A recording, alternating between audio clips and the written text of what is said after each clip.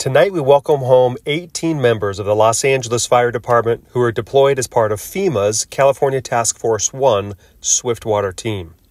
These dedicated responders have just returned from aiding in the aftermath of Hurricanes Helene and Milton in the southeast. After a 52-hour cross-country journey, our team arrived in Asheville, North Carolina, a city devastated by the storms. For 10 days, they navigated precarious debris piles and wreckage-filled rivers, conducted wide area and targeted search on both land and water. Using inflatable boats, they worked with search and rescue canine teams to locate the missing and to assist those in need. In addition to their primary mission, our team provided vital assistance to the residents, clearing debris, distributing supplies, and listening to their stories of loss and survival.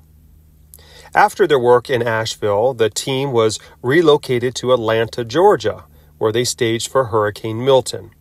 While waiting for their next assignment, they showed their appreciation to the local community by making repairs and helping maintain the church that hosted them.